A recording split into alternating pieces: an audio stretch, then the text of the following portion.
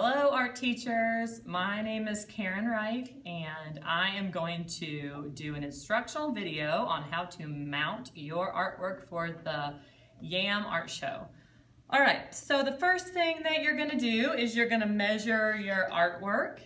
After you measure it, you can add 1/4 of an inch that goes all the way around and then cut out that size of paper. So your first step is, this is an optional step, you do not have to have a 1/4 inch of black going around your artwork, but if you want to, this is what it would look like.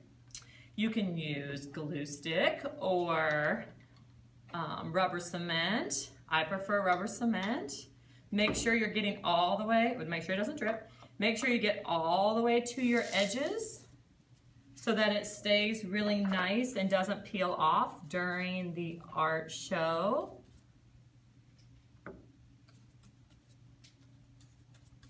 And I would go all over, you know, like the trick, you can do rubber cement on both pieces. You can do it on the black and on this piece for extra stickiness.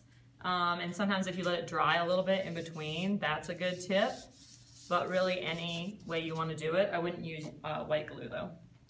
And then take your time getting it nice and straight, but also give yourself a break because it doesn't need to be perfect. I'm not a perfectionist, so that kind of thing doesn't really matter to me.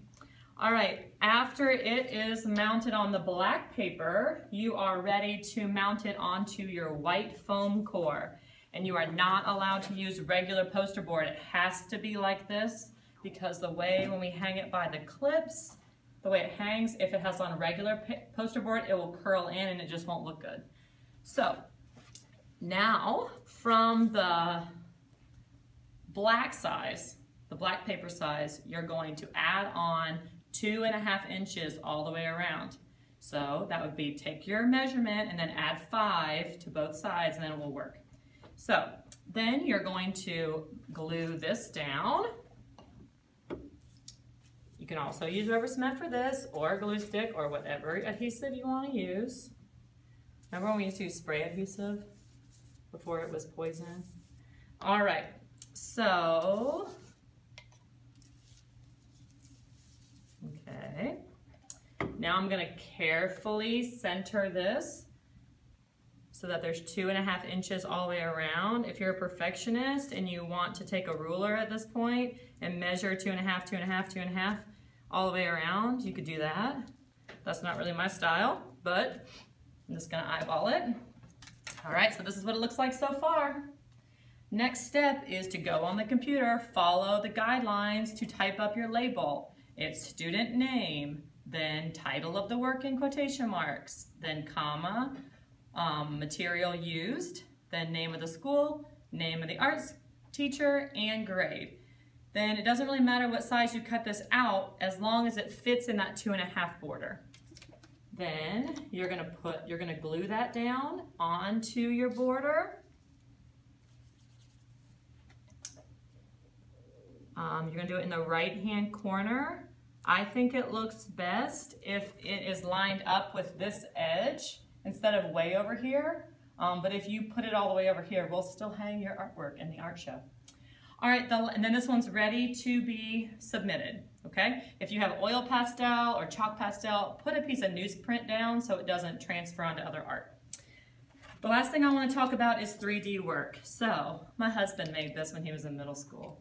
Isn't it great? Okay, so the first thing you're going to do with 3D work is you are going to do the exact same type of label, except for you're going to make 2.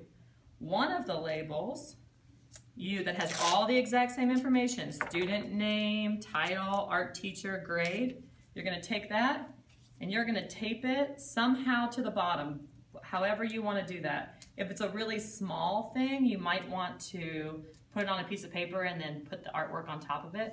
We just need to have a way that if it gets separated from its label, we can easily figure out who it belongs to, okay? Then, for the people to see at the art show, you're gonna make that same label, same format, cut out a piece of black paper. You get to choose the size. So, whatever size you think is best, then you're going to glue that down and you're going to submit that with your 3D art. Remember, the 3D art is not locked up, but I used to teach 3D art in high school in ceramics, and I would have submitted stuff without worrying about it. Then you'll submit this with your artwork, and we don't have to worry about, you know, this being attached onto here because it's on the bottom, and we'll be able to figure out what goes with what. All right, if you have any questions for my instructional video, feel free to email me. Otherwise, happy mounting!